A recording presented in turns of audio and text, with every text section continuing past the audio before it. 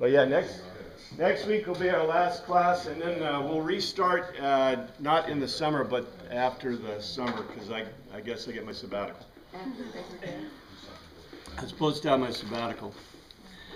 So we're still in Hebrews, and you know, I'll say it again. If you didn't notice, this is probably the most complex book in the Bible, and probably the worst translated.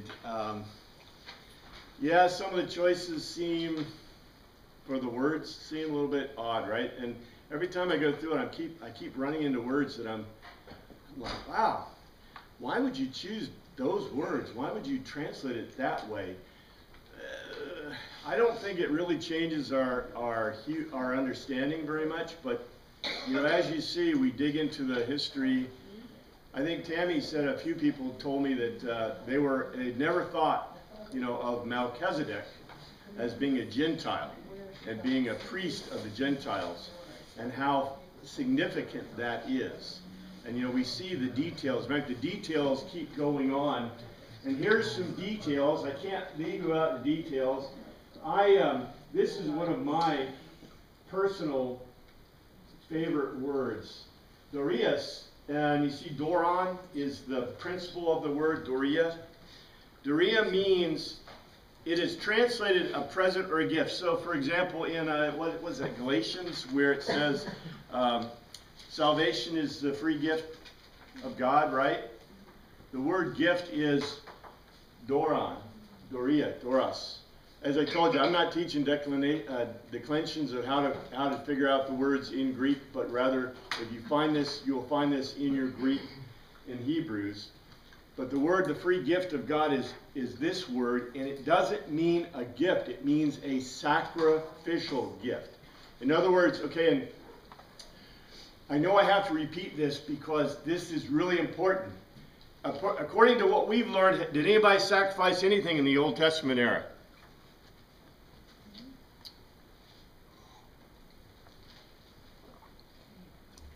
What did you do with the sacrifice? Ate it. Took it to the temple. You ate it. Yeah, you ate it. Well, got all burned up. Well, we talked about. Remember, there's the 5 sacrifices, and the ascension sacrifice was totally burned up, but that wasn't what you gave. That was what the temple gave for you, and then the sacrifices. Let's see. I hope this is bright enough. 2, 3, 4, 5. The 5 sacrifices. This is the Hebrew sacrifices. So you have the ascension sacrifice, which was a Holocaust sacrifice, but you didn't give it. That was given by the temple according to Josephus. So the temple did that every day at the beginning of the day to prepare the temple. That's exactly what we do in worship, because the first thing we do is we lift the verses, right? That's the ascension praise. The second one is that this is sacrifice for sin or guilt. There is no sacrifice for intentional sin. So if you did an unintentional sin, you brought a sin sacrifice. If you weren't sure if you had done a sin, you brought a guilt sacrifice. These were not Holocaust sacrifices, but you did not necessarily partake in them. The hide went to the priest, and there was something that some of the pieces parts went around. I can't remember. They destroyed some of the pieces parts.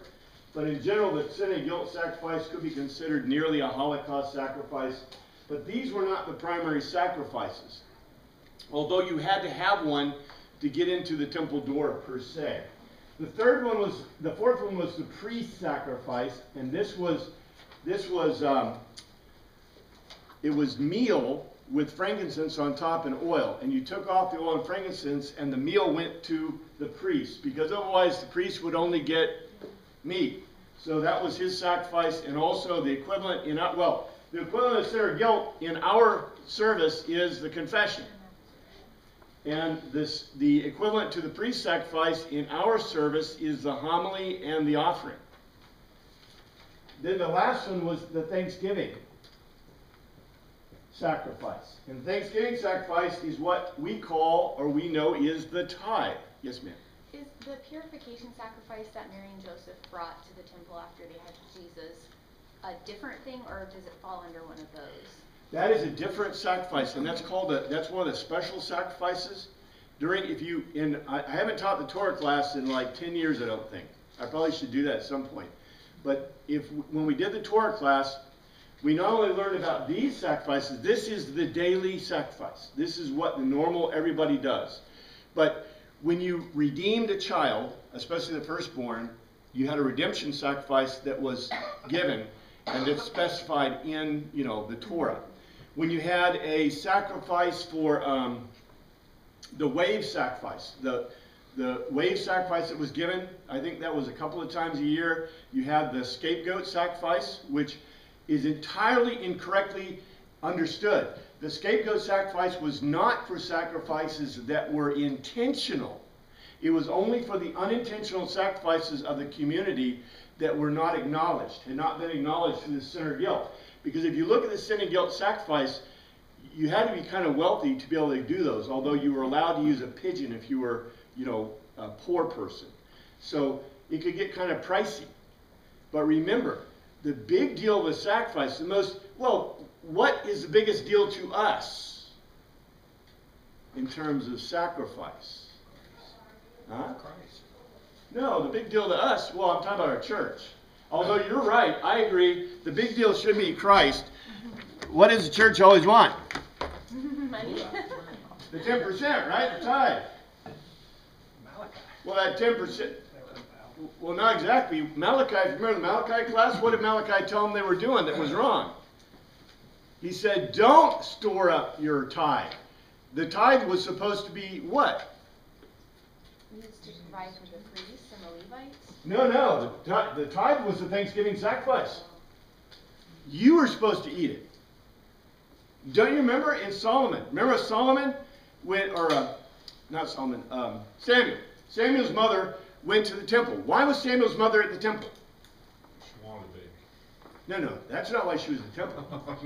She prayed at the temple, but that's not why she was there. She was there because her husband was presenting the tithe. Every year you presented a tithe. What happened to the tithe? Maintenance of the temple. No way. The tithe had nothing to do with the maintenance of the temple. You ate it. The tithe was brought to the temple. Man, go back and read your Torah. Get your Torah out. You gotta know this, because if you don't know this, this is 100% of the knowledge of the Old Testament right here. The tithe was for only one reason. You brought it to God and you ate it with the deity. You ate it with God. You sat down with God and ate your tithe.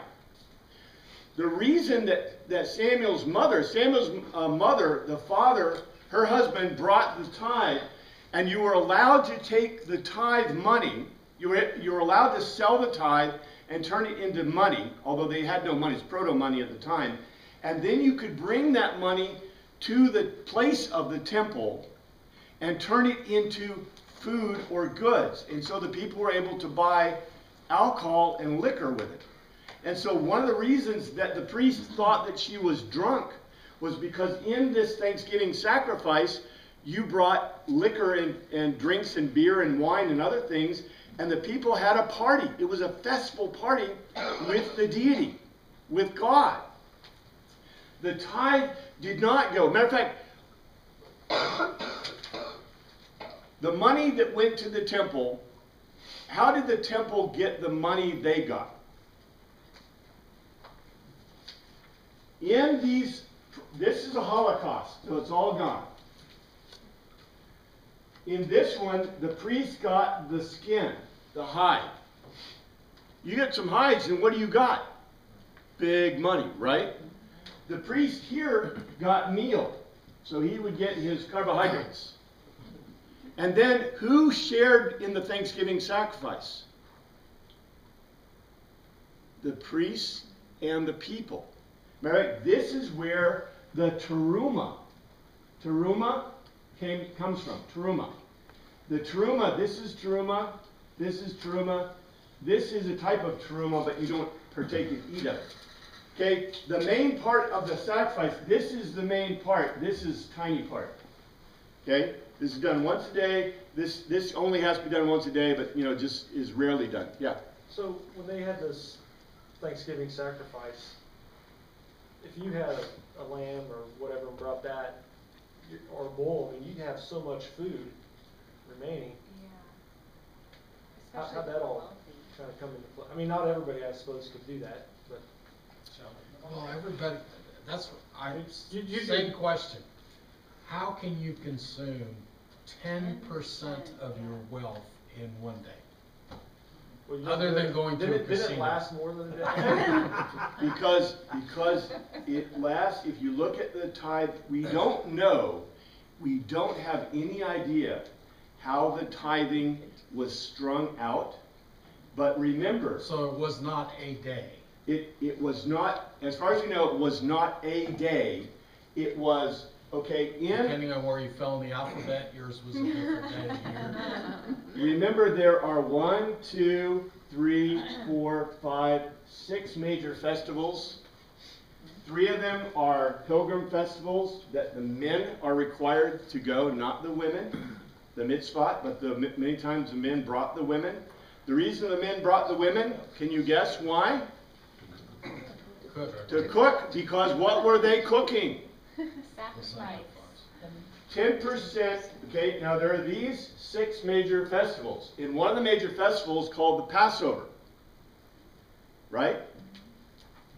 We are not sure, but I bet you $10 that the Passover was part of that 10% that went into that festival. That was one of the pilgrim festivals, right? And you had to be there, or it wasn't a pilgrim festival, it was a non-pilgrim festival. You were at your house, right? I think that's correct. Can't remember. I have to look back at my notes. But anyway, you had a lamb, right? And you ate the lamb, and what happens? Could you have anything left over? No. So what would you do?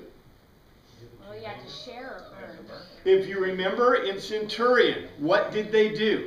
Oh, anybody read Centurion?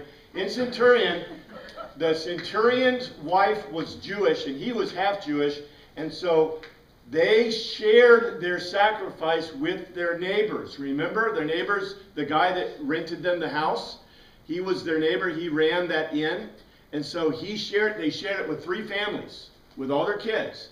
And so they had a lamb that was shared between multiple families. You could do that. And so you would take your 10% and your 10, okay, they used to say, what's 10%? Okay, 10% to a rich landowner that had a farm was huge. 10% to the average dude that was pulling up fish Hardly anything. was hardly anything, yeah. And you were able to turn it into money. We know this for a fact. You were able to turn it into money, and you were able to buy things. And what kind of food would you buy for these festivals? Meat. And it's the only time you got meat, right?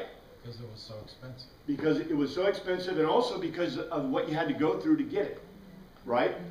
You had to buy it, and only had to buy it. But remember, and this was the big deal with the priests, and who is saying this? Oh, it is a big deal. But remember, I've told you before that the priests in that era, they ran a gangland kind of thing.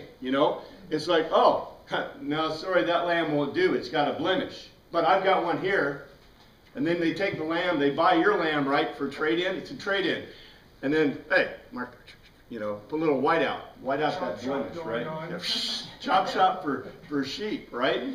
So, yeah, but you got to realize this is a critical thing to understand. And remember the difference between the sacrifices I made in the Greek temple. Okay, the Greek temple.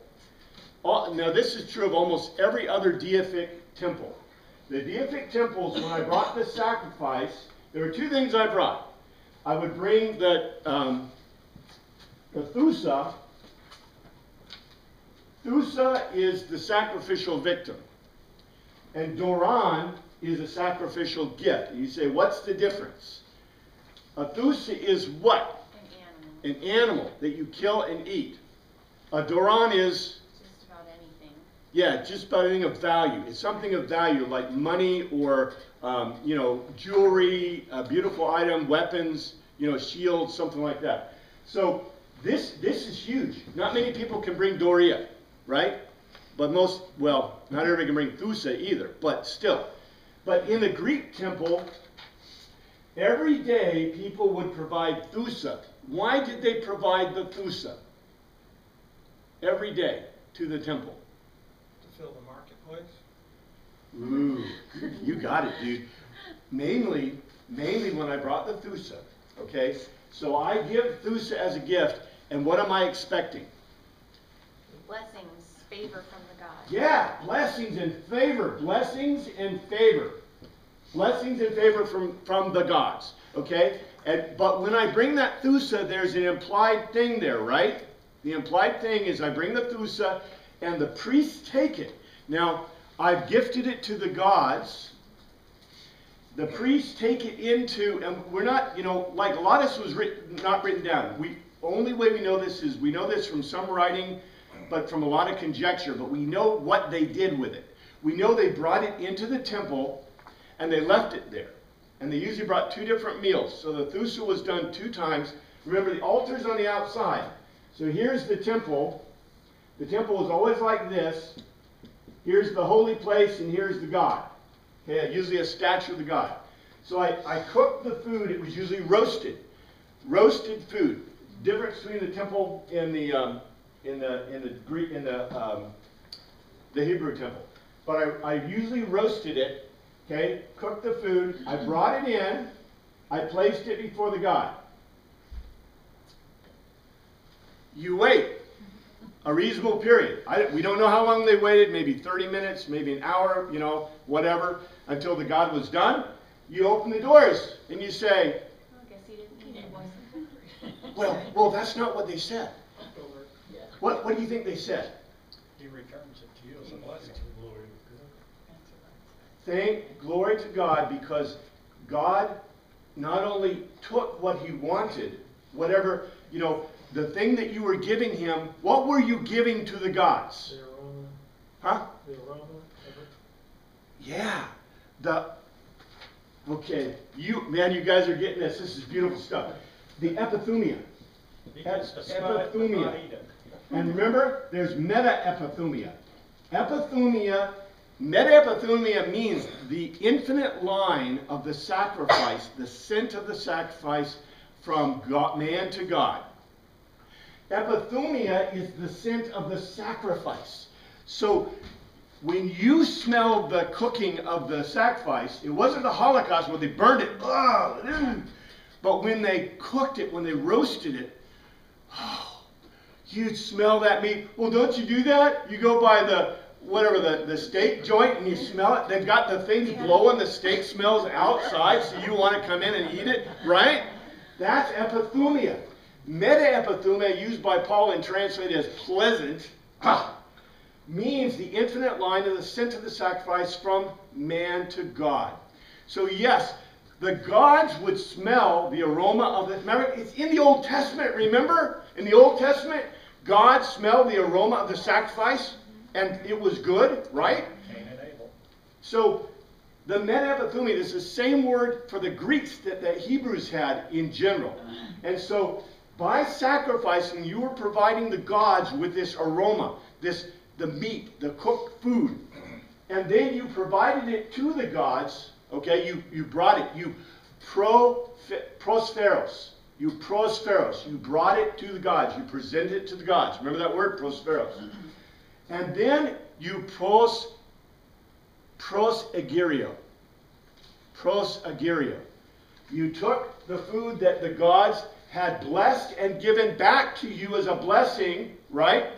Now who gets it? The priests get a little bit, right?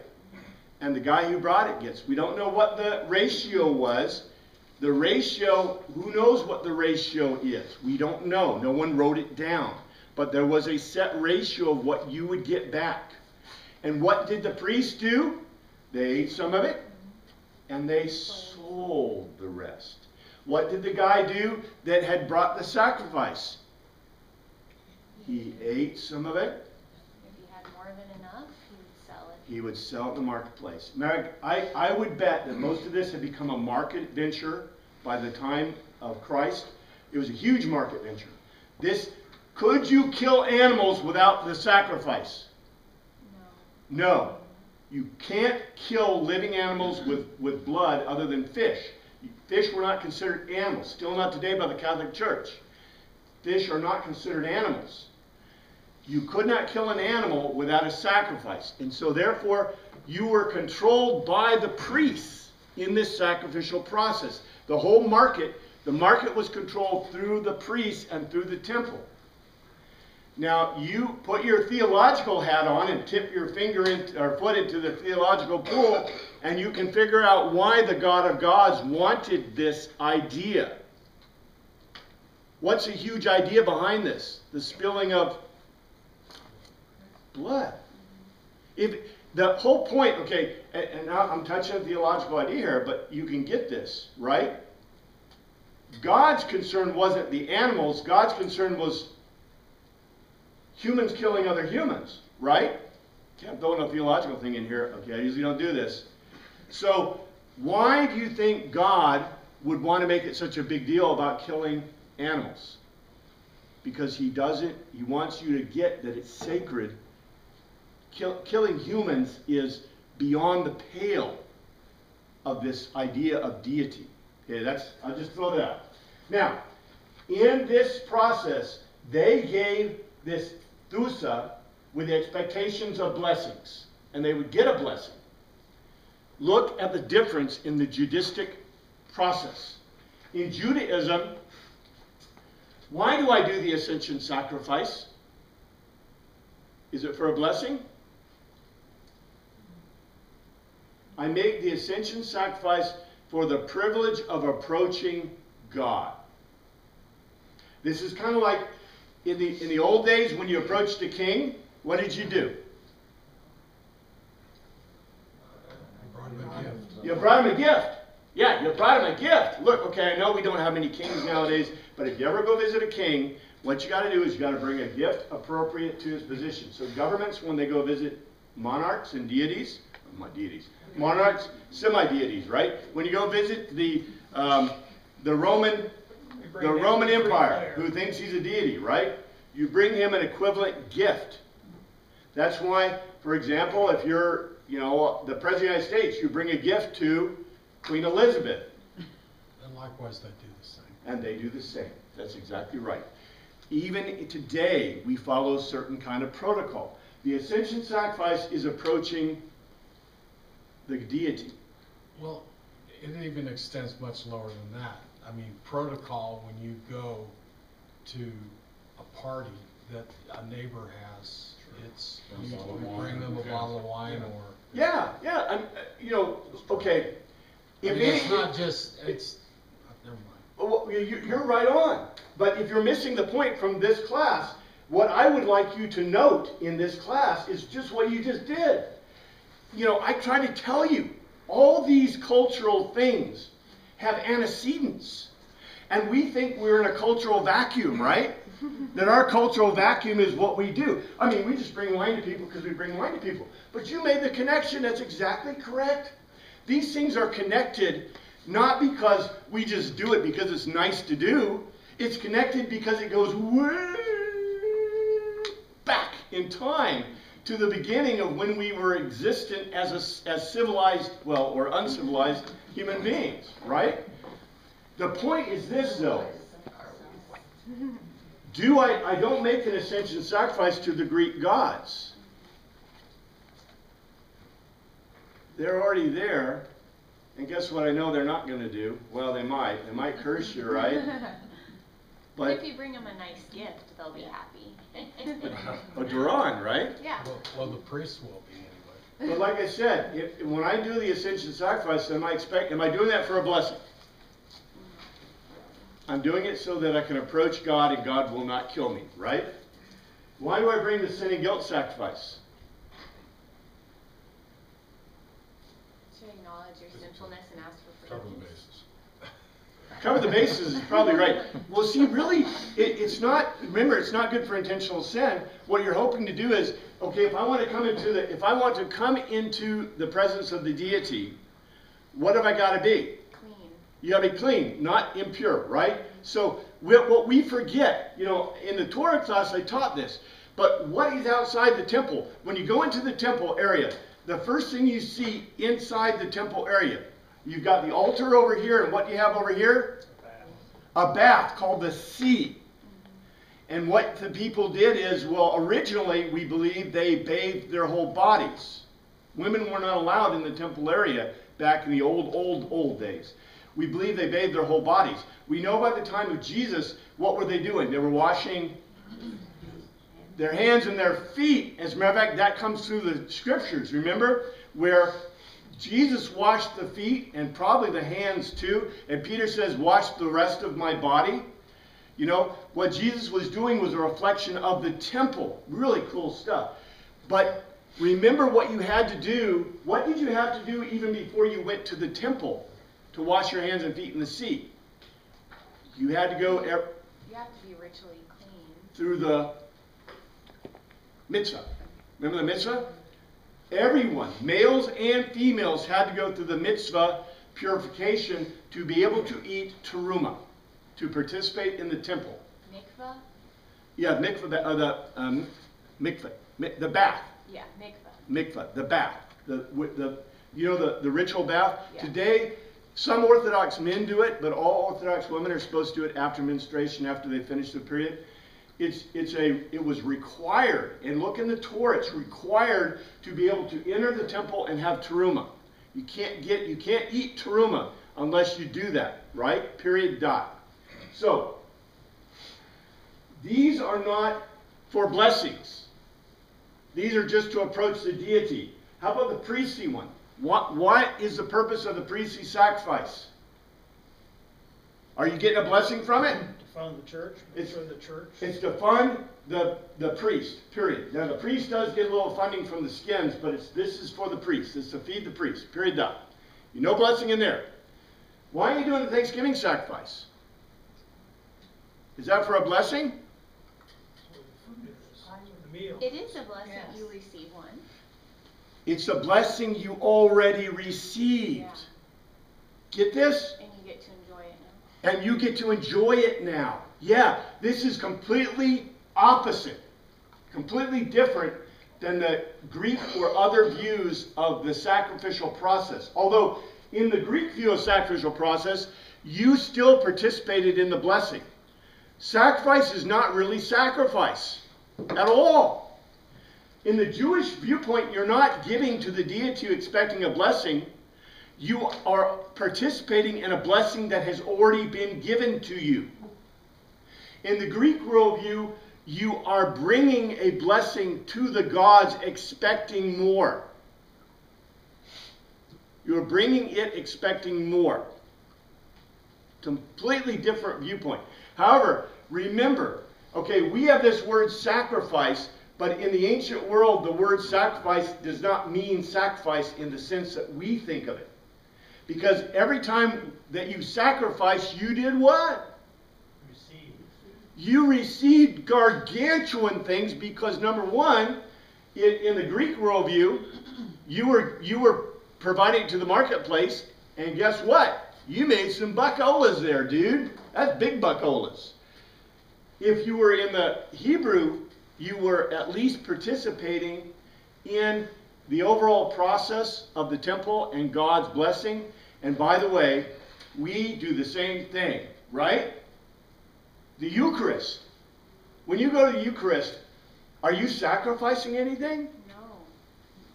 You are receiving the blessing of Christ that has already been given. That's the whole point of John Chrysostom's Mass.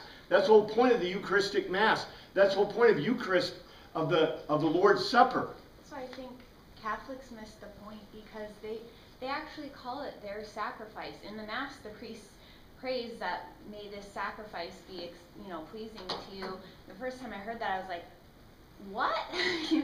And they believe that they're like representing the sacrifice of Christ, and that it's actually in some limited way efficacious for something like getting you out of purgatory a little sooner or something. Well, actually, the word It used... seems to miss the point that this is the Thanksgiving sacrifice. Well, see, we used to say it. We don't say it except in our songs. But everybody, the Orthodox, the Catholics, Anglicans, Lutherans now say it in song. We stopped saying it in voice. This is the sacrifice of Thanksgiving. praise and thanksgiving. And the word the priest, if the priest said this is a sacrifice, he's wrong. The words are, this is a sacrifice of praise and thanksgiving. The sacrifice was already done. Now, where people get messed up is in John Chrysostom's Mass. It is, he developed his Mass, so it is a repetition of the events on the cross. So, for example, in a John Chrysostom Mass, the priest takes the wafer, and it's a big wafer, a solid wafer. He takes a big wafer, and he breaks it, and then he takes a little silver thing that looks like a sword, or a silver a javelin, a javelin, a spear. He takes a little silver piece, and he punctures it. Because he is repeating, and it's not, I know it looks like it's a re-sacrifice of Christ, but it's not a re-sacrifice of Christ. The Catholics do actually believe, like, they offer they'll offer a mass on behalf of their dead relative or something to try to, like, they're doing something to get him out of purgatory sooner. They're not supposed to. That's, in Vatican II was supposed to clarify that. So, we can't blow the Catholics too much badness, because they did correct it in Vatican II. They're not supposed to be doing that. But even that's pretty much what they all do, though. Well, a lot of it comes from their Vatican I and the belief structure of Vatican I. It takes a long time to change hearts and minds, right? But I'm not gonna smack them too much, because I think that they're on the right track. But even we do, and I wish we hadn't taken it out of our prayer book, out of our hymnal. The sacrifice of praise and thanksgiving. We sing it, but we stop saying it. Just like we stop saying, what do we stop saying? The most important words in Christianity. The Christian Mysterion. Christ has died. Christ is risen. Christ will come again. Everyone in Christendom says that except us. What happened to us? Are we weird or something? I don't know. I think we're losing our grounding in some of the faith stuff. Anyway, but okay. So the sacrifice, the Doria, is this sacrificial gift that is beyond the Thusa. But this, we'll probably all forget it. We'll have to go back over it again, right? But the most important thing to note is this: there was no sacrifice as we think of sacrifice in the old eras. It was different than we think. And so it's very important, because all of Hebrews is about sacrifice. So if we miss that point, right? And remember, what does it say? Melchizedek tithed, and I think we're not there yet, right? But we'll get there. Melchizedek tithed Abraham. So that's why this is so important. When you hear the word tithe, you shouldn't be thinking about funding the church. You should be thinking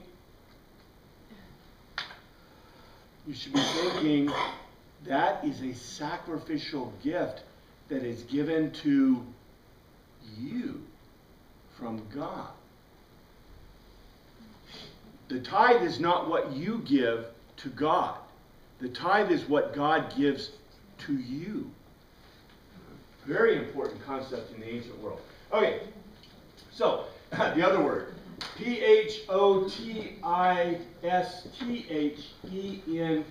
Photisthanestes. Okay, photisthanestes. What is the basis word? The basis of the word is photizo. It means to shed rays. And so, well, let's see where this fits in the shed rays part and all those other things. So let's look at verse 4. Now, remember, in chapter 6 he said, okay, I'm not going to go back to the beginning. I'm not feeding you milk. We're going to do rations, okay? So now we're getting the rations. And that's what he's giving it. So I'm going to, let's see, let's do 4. I don't know if we had a chance to do 4. It is impossible, literally aduntus, not capable. 4 is added, those is added, who have is added. Hapax, one time. Not all times, but hapax is the opposite. Hapax means just one time. Ben is added. Enlightened is not enlightened. The word is photizo. Photizo. Shed rays. All right. We put enlightened in there. What is enlightened? Enlightened is a euphemistic construction, right? Yeah. It's a completely euphemistic construction in English, because if I'm enlightened, it doesn't literally mean that a light bulb appears above my head, right? In Greek, if I said enlightened, it means literally that a light bulb goes on above my head. The word is photizo, shed rays, who have tasted, literally it's gnomai, tasted the above the heavens doria, sacrificial gift, who literally gnomai, who will become literally sharers in the Holy Spirit. This is a very, very important verse, and it's very confusing. Let me see if I can.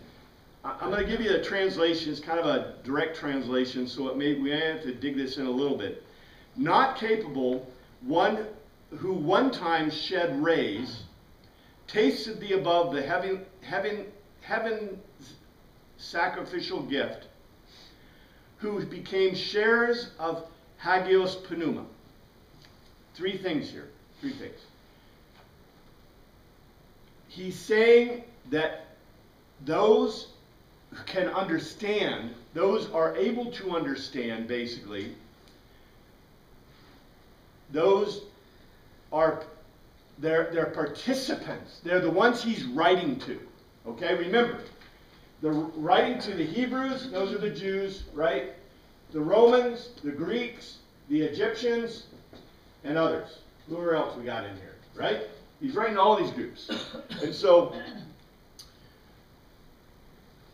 he's saying that all you have to be to, number one, be off the milk, be eating rations, and number two, be the ones I'm writing to, are these three things. Shed rays, tasted the heavenly sacrificial gift, and were sharers in the hagios pneuma. The one is easy. What's the heaven's sacrificial gift? Jesus. Jesus, but most specifically the Eucharist. Eucharist. The Eucharist. In other words, remember, like, was it 2 weeks ago, I went through the Mysterion, right? These people, all of these people are Mysterion afflicted. They're kind of like us. What are we? We are church afflicted. What do I mean by that? Where do we meet on Sundays? In a church. You guys don't meet in your home, do you? I mean, have you ever met in a home church? Have you been in a home church? Have you been in a coffee house church? I've been in a home church. I've been to a coffee house church. Have you ever been to a church in catacombs? No, I haven't done that before. Okay? What is church? To us, church is a building that we have built for the specific purpose of worshiping God. We call it a church. The Orthodox call it an ecclesia.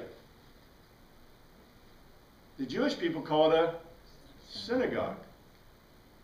Or two or more gathered in Yeah, my the church is the body of Christ. And that was a change, because how many are gathered together for God to be there in Jewish culture? One of us three. 2 or 3. No, 10. You gotta have 10 men, right? 10 men have got to be together to have basically a body, a quorum, a synagogue. That's a synagogue. I thought that was just to create a synagogue. It is supposedly to have synagogue worship, that if you're Orthodox, the rabbis count. Because you gotta have 10 men who are members of the congregation to be able to approach God. 2 full hands. You gotta have it. Bingo. You notice how these numbers come out? Interesting. Jesus Christ said instead that all I gotta have is 2 or 3. And you know what? By saying 2 or 3, he did 2 things. More than one. Well, he's playing a game. He's playing a beautiful game here. He's playing a Greek game with you. In other words, what does it mean if I say 2 or 3? And he didn't say 2 or 3 men, did he? 2 or 3. I thought he just said 2 or more. No, he said 2 or 3. He said 2 or 3. In the old Jewish thing, it said you had to have how many witnesses? 2 or 3. It's actually in the Torah, it says 2 or 3 witnesses. Now, what's very interesting about that is that's a very euphemistic thing. What it means is all I got to have is 2 witnesses. Reliable. Right? That's it. Well, see, we would say reliable, but God would say, I don't care. Right? Jesus, by stating this, basically told, he didn't say 2 or 3 men, Right. right? He didn't say 2 or 3 of age, right? We're not reliable. He didn't say 2 or 3 reliable. Now the Torah goes on to talk about the reliability of the witness. See? In other words, in the Torah, the point is this. How many witnesses would you really like to have? The more the better. Everybody. Yeah, 3 or more, right? But God is telling you in the Torah that 2 is sufficient, but if you have more, that's Better. better. Exactly. The euphemism, Hebrew is a euphemistic language, okay? The Greeks would never tell you this. What would the Greeks say? You gotta have 2, right? 2, and if you have more, the better. That's what they would say. But in a euphemistic language, you got to think euphemistically, and I'm not teaching Hebrew here, but I'm giving you some of this euphemistic throughout because it happens to be here. We got a little euphemism in here because the euphemism we got is number 1. It says you got to participate in the heavenly sacrificial gift. Can you participate in the heavenly sacrificial gift really? Can you really participate in it? Only Christ could. Well, the sacrificial gift was Christ. So how do I participate? You see, now we've built through John Chrysostom this Eucharistic idea. And we have our own theology and our own ideas, right? The Catholics have transubstantiation. We have true presence. The Anglicans basically have true presence, right? The Baptists say it's just in remembrance. The Church of Christ say it's just in remembrance, right? Does it matter? Does it really matter? What matters is what? That you participated in the heavenly Doron. Can anyone really participate in the heavenly sacrificial gift? Let's say, we've been through this. Okay, we've been through this before. I know we have because the first question they asked. First of all, was there a Eucharistic Mass before John Chrysostom? Probably not. There was actually from the Didache. The Didache kind of gives you a given thing, and so if you just repeated Christ's words, you probably could participate, and they probably did. But remember, they were fighting. There was infighting going on because some said, well, you got to have a whole Seder meal, so you did it once a year, right? Some said, well, it just has to be the bread and the wine, right? Matter of fact, the Apostolic Fathers said it just needs to be the bread and wine because you can't have meat sacrificed to idols, but if you want to and you have it available, you can have a Seder, right? Paul said, go for it, dudes. I love Paul. He had problems, but I love Paul. Go for it, dudes. John Chrysostom said, and the Apostolic Fathers said, whoa, baby. Before John Chrysostom, you didn't have a true Eucharistic Mass. After John Chrysostom, you had it. Well, the first question that came up was, if you do it wrong, Is it still efficacious or real or? bingo. They had the same question about baptism. Remember I told you, that's how we got to sprinkling. Nobody would be sprinkling in the old days because baptism literally means to immerse. The only reason we got to sprinkling and to dipping was because the early question was, what if the whole body isn't immersed? Did it work? The answer was, of course. And in places where they didn't have a lot of water, they said, well, what do we do? And the church said, well, it doesn't. You got to have water, but the amount doesn't matter, right? And so therefore we get the questions. This was all worked out before the end of the 1st century, 2nd century, I guarantee you. They figured this out. But the question was, is it efficacious? And so the question that I ask you is, let's say that a Catholic priest does it in the Catholic format, which is almost no difference from ours, because that's what, matter of fact, Martin Luther and everybody did, right? Does it work? Well, yeah, you got to say yeah. Okay, does it work for the Anglicans? Yeah, does it work for the Baptists and the Methodists? Nobody's come back to say otherwise. Well, remember in Acts, Paul told us, and in Galatians, I believe too, that you are to accept the brother on his confession of faith. Right? On his confession of Jesus. So even if you have disputes, you still accept him based on his confession of Christ. And Apollos was not exactly following the straight line, right? He got the baptism of John and was teaching the baptism of Christ, but he had no idea, right? Remember that? So it was still fictitious, it still worked, but it wasn't Jesus' baptism. You know, when we went through Mark, remember Jesus was the same way. When the apostles said, well, they're not doing it right, and Jesus said, oh, shut up. Would you just shut up? Come on, guys. You know, look, if a single thought is going to get you into hell, then nobody's going to heaven, I guarantee you. If a single wrong word or wrong thing, right? And I'm not saying to be a libertine. I'm just saying that what we do is we do our best. And remember, the whole point of, like I said, the whole point of that Paul and Jesus make is it isn't what you have done, it's what you are doing. It is what you are trying to achieve. You don't sin to achieve, but yet the sinning isn't what matters to God. It's the doing that you're doing and achieving, right? You can sit all day and worry about your sin. I think Martin Luther got into a couple of funks. But what mattered wasn't that he was contrite or sinful, but rather that he did things that God asked him to do, right? In spite of what he thought, right? You get in a funk, but you go, well, I'm going to go do it anyway. Like, you know, what a Gretzky guy, where you say, well, I'm going to go out and play hockey. See? Even if you're beat up, like all the hockey players are anyway. You don't have teeth to eat with. But in any case, the other thing is, okay, so we have the sacrificial meal. We have the shed rays. What is the shed rays? What does that mean? In the Mithrin or the Mysterion, what you did, a routine part of the Mysterion, was the lighting of the lamps. What other parallel do we have for lighting of the lamps? Yeah, but how about in the Jewish? What is the lighting of the lamps in Jewish? I wish we did this every day. Anybody remember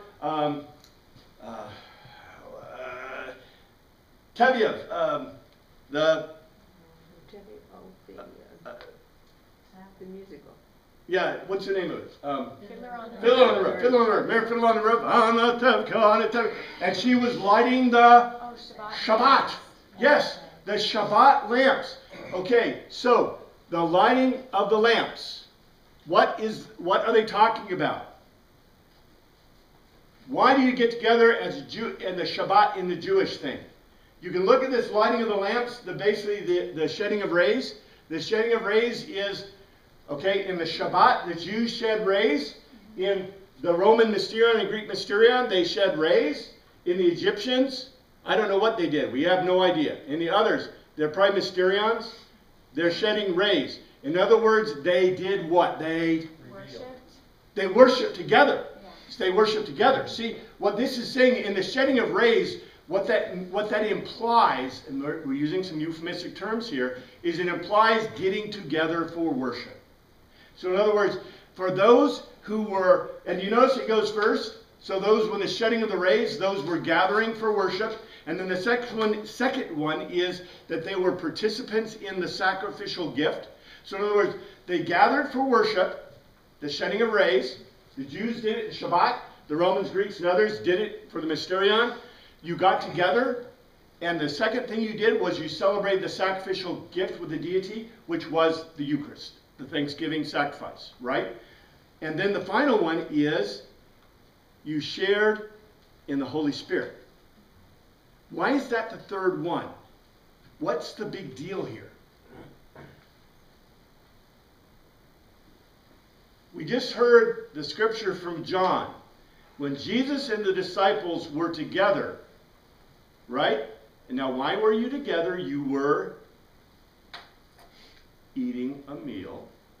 You didn't get together just to have a business meeting, right? Even today, when you get together, somebody says, you want a cup of coffee, right? When you get together in the ancient world, you're eating a meal, and you know, notice the shed raised, they're getting together, they're in a locked room, and Jesus appears, and what's the last thing Jesus does? He breathes on them and breathes says, on them. receive the Holy Spirit. Bingo. The belief, and I think we should have this same view too, although we don't, although we heard it today. The Holy Spirit's in my heart, right? So we prepare ourselves. That's what we prayed to the kids' prayer, right? The thing is that through the shedding of rays, that is getting together and participating in the Eucharist, we believe what? The Holy Spirit is coming into us in our gathering. And we're renewing it, right? We renew it through those things. These people do the same thing we did. Now, if we read this, somebody read this. Anybody got it right there? Read it in the King James or NIV. I've got ESV, but Go ahead and throw it out. for it is impossible in the case of those who have once been enlightened, who have tasted the heavenly gift and have shared in the Holy Spirit. Wow. You know, it's a toss away. It's just a toss away verse if we don't get into the Greek and the meaning of it, right? But once we dig into this verse, we see this is a phenomenally important verse. What this is laying the foundation for is it's saying that because you have gathered in this sharing of rays, you know, you've gathered together, you have eaten the Eucharist, and therefore in our belief structure you've accepted the Holy Spirit, you've received the Holy Spirit. Then therefore now you are ready. You are ready to get the meat, the rations, the telos, or telenekos, whatever this thing is, the rations. In 5 it says, and who is added, have is added, gunome, and tasted the kalos, the beautiful of is added, the is added, rima, the utterances of theos, and the powers dunamis, the force of the coming age, not coming purpose, the aeon, and tasted the beautiful story of God, the force of the age's purpose. In other words, the shedding of rays, the getting together, the eating the Eucharist, and the Holy Spirit is tasting the beautiful story of God that is the force of this age's purpose. Period. Dot. Literally, and the utterances of God are the words, the logos of Jesus. The force of the purpose is we are in the age of salvation. So in other words, the Greek reader would tell you that what is the way of salvation? The shedding of rays, in other words, gathering together, the eating of the Eucharist, and receiving the Holy Spirit. And that's basically what we preach, right? And the reading of the Word, it sounds like. Well, not so much the reading of the Word, but you're right on the right track. The Gathering for education. the hearing of Yeah, the hearing. So before they had it written down, you know. Or one person might have been able to read, or they had one copy of a letter or something. Well, see, this is before they even had the Gospels. Well, the disciples gathered it to the teacher to receive an education, a gathering together. Well, they had. The purpose of receiving. We're going to see even more of this. We're going to say there. Yeah, I'm just going to say that the word at that time would have been what we call the Old Testament. Right. Which was fulfilled in the Old Christ. Testament, and Okay, then which is the they whole started point. writing letters, they had the letters. Right, because remember, 52 AD, 55 AD, Paul's dead. Now, Hebrews, when is Hebrews? We think Hebrews probably after 70 AD. So they might have had a gospel. They might have had a gospel, or maybe 2 or 3, could have. But most likely not in great circulation. But they at least had witnesses, right? And people, that was the whole point. Remember at the very beginning of Hebrews? Because he was saying, we have sent these, they kept calling angelos, we've sent the representatives, right? And so their communication or togetherness, and you're right on, you're not wrong. The whole point of that, the utterances of God, the stories. Notice the word, use the word rima. Rima, I think I spelled it right or wrong, I don't know. Rima is means utterances, but it means stories. Stories. So it doesn't mean, okay, the difference is logos, right? We have a logical argument, a logos logical argument. It doesn't mean they're not logical arguments, but The accounts, I mean, they're witnessing the accounts of what they saw and heard of Right. what happened. yeah, exactly. Because see, there's a difference, right? There's a difference between if I tell you about Jesus, right? Jesus, about his death and birth and things like that, his resurrection. There's a difference between me doing that. That's a logos, or that's a rhema. A logos will be if I try to convince you about how important that is in the world, right? So the rhema are the things that, like, for example, the Old Testament and the other messages we're getting, and the witnesses and other things, which is right on in this whole process, this whole experiential process. I don't know if we have time. I'll throw in 6. We may have to restart next week there. If is added, they shall fall away, literally near fall, parapito, to renew them again, literally to make them fresh, anew unto repentance, literally the reversal of thoughts, seeing that they crucify, they impale upon a stake themselves, the Son of God, afresh is added, and put him to an open shame.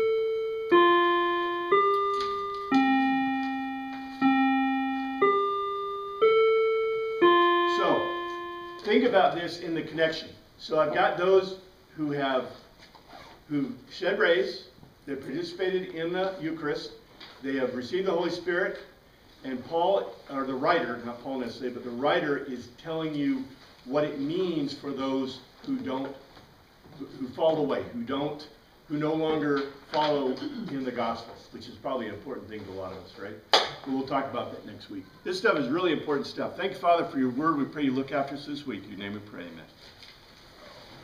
It'll be interesting, is this where some of the Protestants get once saved, always saved?